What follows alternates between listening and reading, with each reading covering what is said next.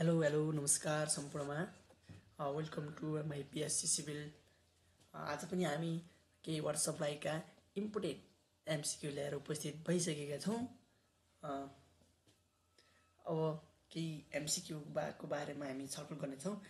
नयाँ जोडिनुहुने सबै साथीहरूले च्यानललाई सब्सक्राइबर गरेर जोडिनु होला। सबैले लाइक र कमेन्ट गर्नु होला है।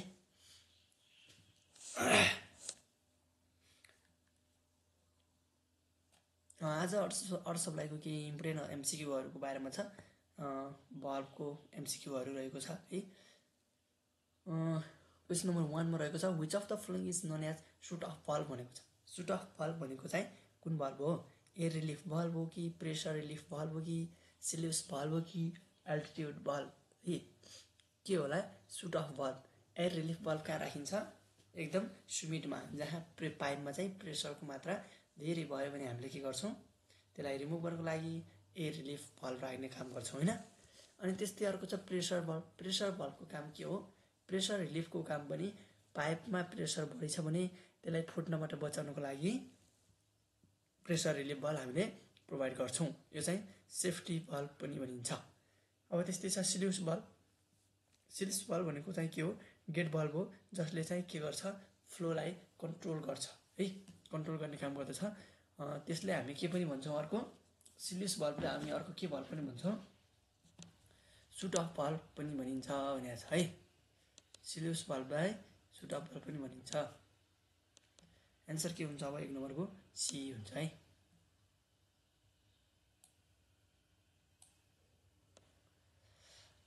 क्वेसन नम्बर 1 को एन्सर सी।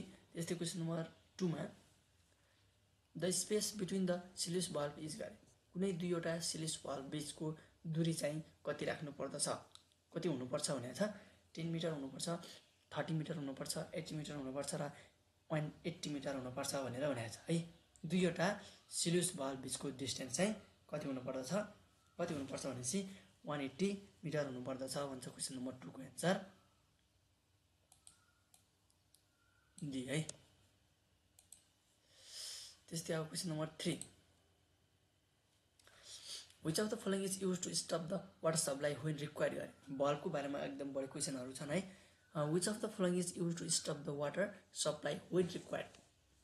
वाटर सप्लाईले हामीले स्टप गर्नु पऱ्यो भने है, पानीलाई स्टप गर्नु पऱ्यो भने रोक्नको लागि, बन्द गर्नको लागि, खुलाउनको लागि आवश्यकता हुने बल्ब कुन हो? कुन बल्ब हो? पानी खुलाउने, बन्द गर्ने, कन्ट्रोल गर्ने होइन, फ्लो कन्ट्रोल गर्ने हो। आवश्यकता परेपछि हामीले चाहियो भने खुलाउने नत्र बन्द गर्ने भनेको त्यो बल्बको काम के हो? सिल्युस बल्ब हो। त्यही भएर हामी त्यसलाई के भन्छौँ? अब यहाँ वाटरलाई स्टप गर्नु पऱ्यो भने हामीले सिल्युस बल्ब राख्छौँ है। अब क्वेसन नम्बर 4 मा the get bulb are made of dotted with brush mounting गरे। केले बनेको हुन्छ गेट बल्ब? सिमेन्ट कङ्क्रिटले बनेको हुन्छ कि है, रेनफोर्स कङ्क्रिटले बनेको हुन्छ कि कास्ट आइरनले बनेको हुन्छ कि ग्याल्भनाइजले बनेको हुन्छ है? सिमेन्ट कङ्क्रिटले बनेको हुन्छ कि कास्ट आइरन, रेनफोर्स र ग्याल्भनाइज्ड आइरन भनेको छ। क्वेसन नम्बर 4 को एन्सर के हुन्छ होला? गेट बल्ब चाहिँ रेनफोर्स कङ्क्रिटले बनेको हुन्छ कि सिमेन्ट कङ्क्रिटले कास्ट आइरन र ग्याल्भनाइज कास्ट आइरनले बनेको हुन्छ है। क्वेसन नम्बर 4 को answer be, caste आइरनले। Question number 5 मा रहेको छ, अब dotted bulb are use to discharge air from the water pipeline गरे है। वाटर पाइपलाइनबाट एयर डिस्चार्ज गर्ने बल्ब कुन हो भनेर भन्यो। अब एयर डिस्चार्ज गर्नु भनेको चाहिँ त्यहाँ पाइपभित्र भएको हावालाई चाहिँ बाहिर निकास्ने काम गर्नु हो। त्यो चाहिँ कुन बल्बले गर्दछ? एयर रिलिफ बल्बले गर्दछ है। एयरलाई बाहिर निकाल्ने काम चाहिँ के को हो? एयर रिलिफ बल्बको हो भनेपछि अब यहाँ के हुन्छ? एन्सर ए हुन जान्छ। अब क्वेसन नम्बर 6 मा dot bulb allow water to flow in one direction only गरे। जस्तै पानीलाई तलबाट माथि पठाउनु पर्ने छ र त्यो माथिको पानी यदि ब्याक भएर फेरि त्यही पहिलेकै ठाउँमा जान खोज्छ भने त्यो पानीलाई, माथि आइसकेको पानीलाई तल जान दिँदैन, अथवा कुनै एउटा डिरेक्सनतिर मात्रै पानी के गर्छ? बग्न दिन्छ भने त्यसलाई हामी कुन बल्ब प्रोभाइड गर्छौँ भनेको छ। त्यतिखेर क्वेसन नम्बर 6 को एन्सर चाहिँ के हुन्छ? रिफ्लक्स अर चेक बल्ब अथवा नन रिटर्न बल्ब भन्छ है। Reflux bulb, check bulb or non return bulb हैन। त्यस्तै अब क्वेसन नम्बर 7 मा which of the following is known as wash out valve अरे। वाश आउट भल्भ भनेको कुन भल्भ हो? स्कर्प भल्भ, रिफ्लक्स भल्भ, सिल्युस भल्भ र altitude valve. Question number 7 answer के हुन्छ? वाश आउट भल्भ भनेको चाहिँ कुनै पनि एउटा ट्याङ्कको अथवा कुनै पनि पाइपमा जम्मा भएको फोहोरलाई बाहिर निकाल्नको लागि प्रयोग गरिने भल्भ भनेको हाम्रो वाश आउट भल्भ हो, जसलाई हामी के पनि भन्छौँ?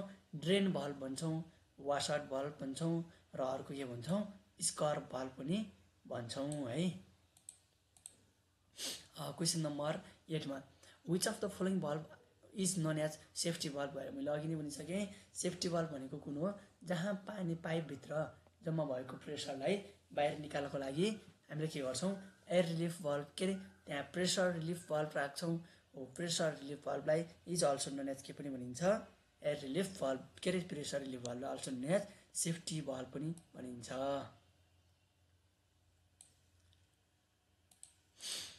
त्यस्तै अब क्वेसन नम्बर 9 मा which of the following is also known as check valve. Check valve भनेको कुन हो? Check valve, reflux valve, non return valve, one डिरेक्सनल valve हैन, त्यसलाई चाहिँ हामी चेक भल्भ भन्छौँ है। यहाँ यसको उसमा पनि छ एक्सप्लेनेसन भनेर यहाँ हिन्ट्स छ है। हिन्ट्समा reflux valve is known as non return valve. Reflux भल्भलाई हामी के पनि भन्छौँ? नन रिटर्न भल्भ पनि भनिन्छ, त्यसलाई चेक भल्भ पनि भनिन्छ। They are placed in water pipe which obtain water directly from the pump. यदि पम्पबाट चाहिँ पानी निकाल्नु पर्यो भने है, पम्पको पानी निकाल्नु पर्ने छ भने त्यतिखेर हामीले के प्रोभाइड गर्छौँ? रिफ्लक्स भल्भ अथवा check valve or non return valve provide गर्दछौँ भनेर भन्छ है। अब के हुन्छ यहाँ? Check valve is also known as reflux valve. त्यस्तै क्वेसन नम्बर 10 मा है the valve which is preferred in elevated tank and elevated tanks and stand pipe is गरे। The valve which preferred in elevated tank भनेको चाहिँ कस्तो हो भने यहाँ कुनै स्ट्यान्ड जस्तो राखेर माथिसम्म के अरे लिएर बनाइएको हुन्छ नि, हो त्यसलाई चाहिँ एलिभेटेड ट्याङ्क भनिन्छ है। हो त्यस्तो ठाउँमा अथवा कुनै एउटा स्ट्यान्ड पाइपमा प्रोभाइड गर्ने अथवा त्यहाँ एकदम बेस्ट सुइटेबल हुने भल्भ चाहिँ कुन हो भनेको छ? त्यसमा चाहिँ हाम्रो के हो? यो एल्टिट्युड भल्भ हो है। क्वेसन नम्बर 10 को एन्सर ए हुन्छ।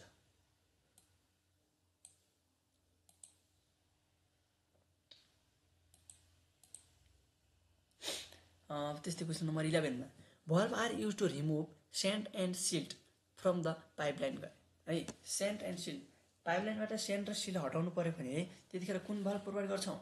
सेन्ट एन्ड सिल्ट हटाउनु भनेको त्यहाँभित्र भएको जम्मा भएको वासलाई बाहिर निकाल्ने काम हो कि होइन?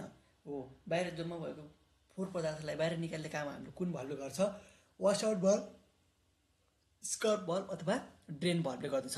स्कर्प valve are provided to blow of the saint and silt deposited in the pipeline. This operation is done manually भन्छ। यो मान्छेले गर्छन्।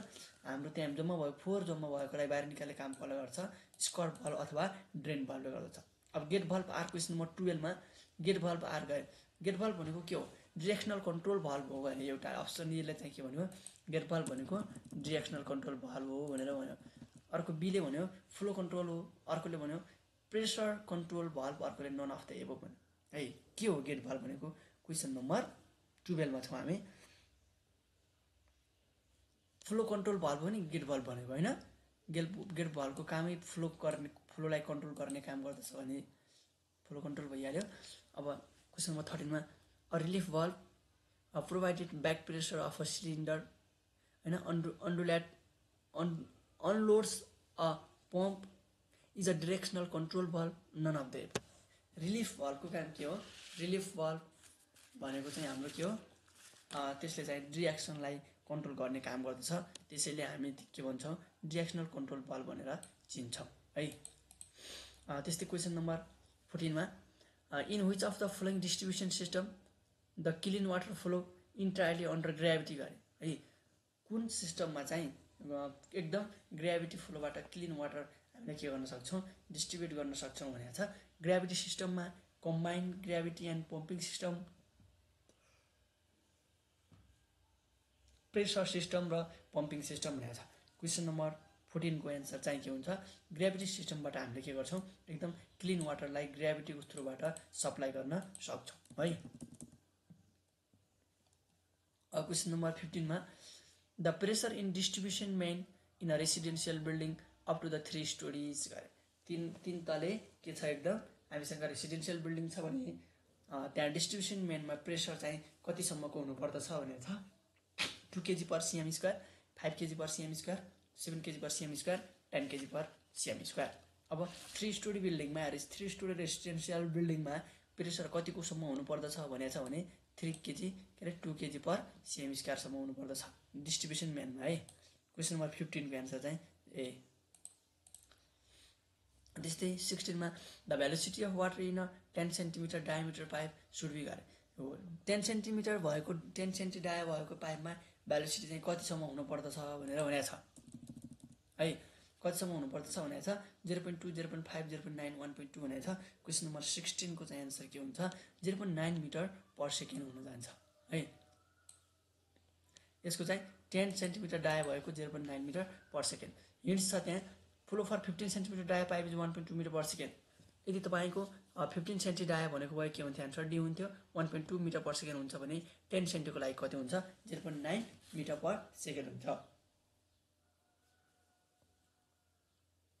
क्वेसन नम्बर 17 मा in which system of the water supply water is available for 24 hour but अनइकोनोमिकली use गरे है economically छैन है त्यहाँ अनइकोनोमिकली छ तर पानी चाहिँ 24 घण्टा हामीसँग के छ एभाइलेबल गराउँछौँ भने त्यस्तो सिस्टमलाई हामीले के भन्छौँ भनेको छ कन्टिन्युअस सिस्टम भन्छौँ कि इन्टरमिडिएट सप्लाई भन्छौँ कि फिक्स सप्लाई भन्छौँ कि लो सप्लाई भन्छौँ 24 घण्टा हामीसँग अनइकोनोमिकलसँग सम्बन्ध भन्दा नि 24 आवर हामीसँग पानी एभाइलेबल छ भने त्यतिखेर त हामीले के हुन्छ कन्टिन्युअस सप्लाई सिस्टम हुन्छ है जतिखेर पनि पानी हामीसँग एभाइलेबल भयो भने त्यो त कन्टिन्युअस सप्लाई सिस्टम भइहाल्यो नि होइन त्यस्तै क्वेसन नम्बर 18 मा in which system of the water supply water is supplied only during fixed our of the day गरे अघि माथि चाहिँ के थियो 24 घण्टामा पानी सप्लाई हुन्छ भने कन्टिन्युअस थियो भने अब एक दिनमा केही समयमा मात्रै फिक्स्ड आवरमा जस्तै बिहान 5 देखि 7 2 घण्टा है बेलुका 7 देखि 8 के 9 2 घण्टा यसरी पानी बग्छ भने पानीको सप्लाई हामी गर्छौँ भने द्याट इज के हुन्छ त्यसलाई इन्टरमिडिएट सप्लाई क्वेसन नम्बर 18 को चाहिँ एन्सर बी हुन्छ है हामीसँग पानीको मात्रा कम छ भने त्यस्तो ठाउँमा हामीले इन्टरमिडिएट सिस्टम गर्छौँ पानी हामीसँग एनी टाइम एभाइलेबल हुन्छ जति पनि छ भने त्यतिखेर हामी कन्टिन्युअस सप्लाई गर्छौँ तर इन्टरमिडिएटको एउटा एडभान्टेज के हो भने सप्लाई नन सप्लाई पिरियडमा चाहिँ सप्लाई नगरेको पिरियडमा रिपेयर एन्ड मेन्टेनेन्स गर्नको लागि एकदम सजिलो हुन्छ र वाटर लसेस पनि के हुन्छ एकदम कम हुन्छ है कन्टिन्युअसमा वाटर लसेस चाहिँ के हुन्छ बढी हुन्छ रिपेयर मेन्टेनेन्स गर्न पनि पानी सप्लाई भइरहेको छ भने त्यतिखेर के हुन्छ गाह्रो हुन जान्छ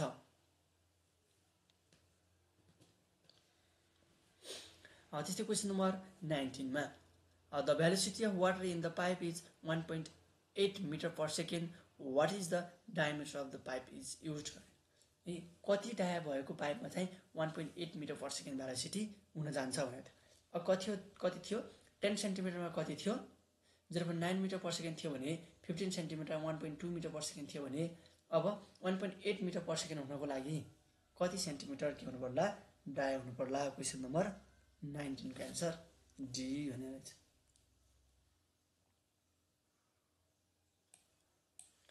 40 cm सम्मको हामीले के गर्छौँ युज गर्छौँ है क्वेसन नम्बर 20 मा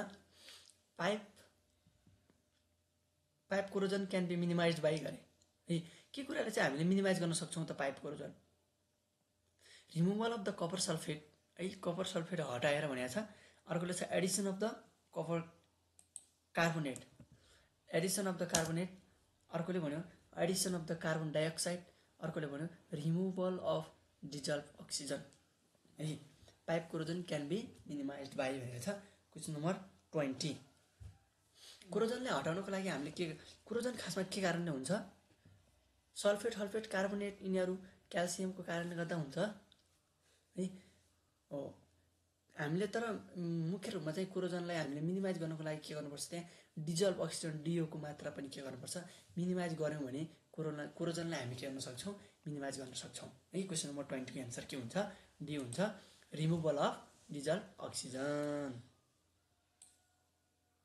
ल आज 20 क्वेसनको बारेमा हामी छलफल गर्छौँ अब बाँकी क्वेसनहरू पनि छन् अरू, तपाईँहरूले चाहिँ यस्तै क्वेसनको बारेमा छलफल गर्नको लागि च्यानललाई सब्सक्राइब गरेर लाइक गरेर कमेन्ट गरेर मजाले जोडिनु होला, ताकि यस्तै अन्य भिडियोहरू अपलोड गर्दाखेरि तपाईँको सामु आइपुगोस् है।